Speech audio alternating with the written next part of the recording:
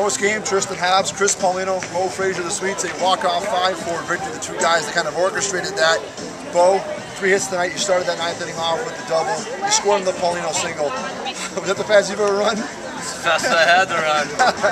And talk about this, the excitement of that win. Oh no, it's just a blast. You know, we need that right now. We need to get going, and that's a great way to start this coming off the All-Star break. And we'll use that rolling tomorrow and finish off the series.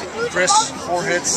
Today in BP before the game, you were kind of doing the Ken Griffey, hitting some bombs out to right center. You tripled off the wall in right center in the 8th. It kind of set the stage for your flair in the 9th, huh? Yeah, you know, it was fun. You know, we came out here early and we were a little messing around, and some of the guys asked me what I'm doing in the game, so I tried it today and it seemed to work, and thought I'd little bait him with the triple and then drop one in.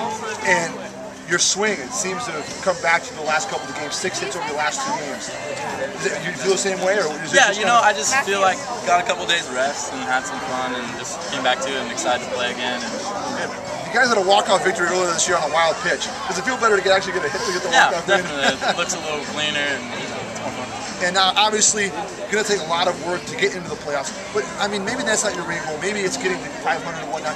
How important are these kind of to keep playing this way for you guys? You know, for us, our big motto lately has just been one game at a time, and we just, you know, be the first place team in our league. So we're just trying to do it tomorrow and see what happens. Thanks a lot, guys. Beau, Kris, thanks a lot. Thank you.